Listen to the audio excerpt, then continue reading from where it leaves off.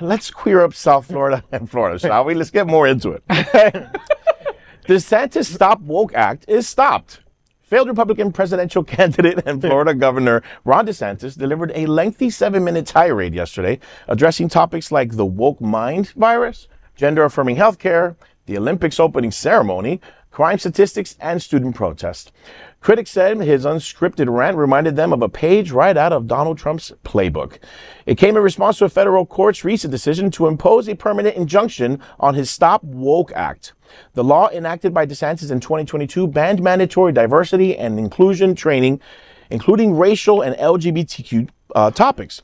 Last Friday, Chief U.S. District Judge Mark Walker issued a permanent injunction against it, labeling the law as, quote, positively dystopian and in violation of free speech.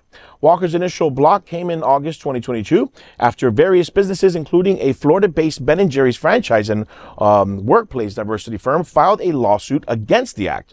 They argued that the law infringed on their ability to discuss critical societal issues. The 11th U.S. Circuit Court of Appeals upheld Walker's decision in March, stating that the law penalized specific viewpoints, which they deemed as significant First Amendment violation. DeSantis had vowed to appeal the ruling to the U.S. Supreme Court. His rant included attacks on the drag queen and fashion runway moment in the Olympics opening ceremonies and repeating Elon Musk's comments about the death of his son to woke mind virus.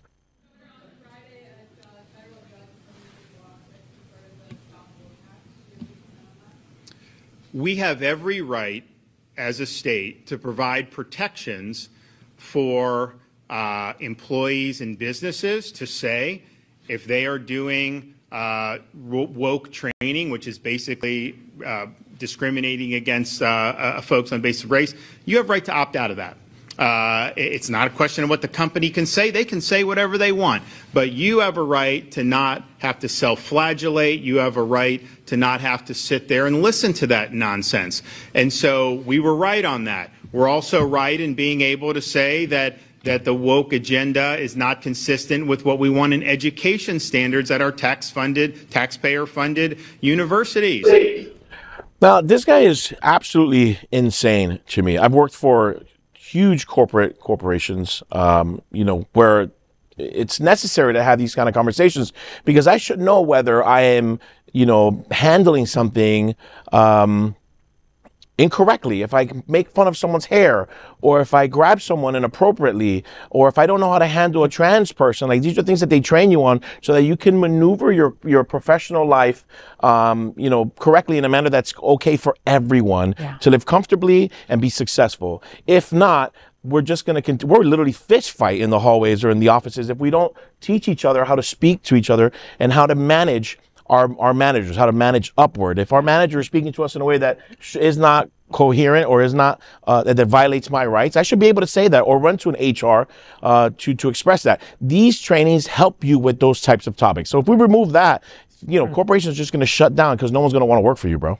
Well, and it's crazy how these big organizations are removing their DEI, like, whole groups, right? University of Florida, okay, completely removed the whole DEI. Okay. And they're not the only one who's doing that. And just like John said, I mean, people being trained on what not to do and what to do. Let's think about women in the office, right? Sexual harassment was at the top of the bill, something that women always had to deal with, right? And men would say, oh, we're just playing, or it's just an innuendo. It didn't mean anything, right? But it hurt the woman, and men didn't know that. This training facilitates you understanding that people are different. People need to be addressed different. There's got to be some kind of respect. This is your coworker, not your friend. All these things come into play when you get these trainings, and they're so important. And you can take these trainings home and you can explain them, if you have children, this isn't right and this is the reason why.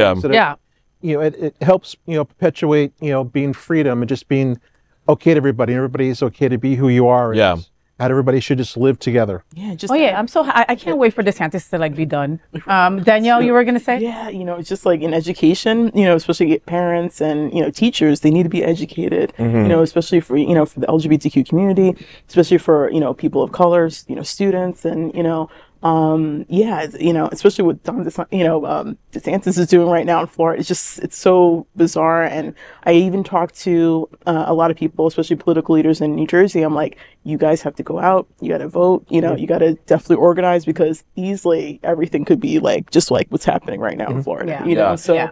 Yeah, and it could be it doesn't have to be LGBTQ plus focus. No, it's the simplest of things of like retaliatory misconduct where if you don't like me, if you don't like me, then I'm not going to get promoted. Or if I turn you down, if you ask me out for a beer and I say no, and I'm up for a promotion, I don't get it because I didn't give you what you wanted.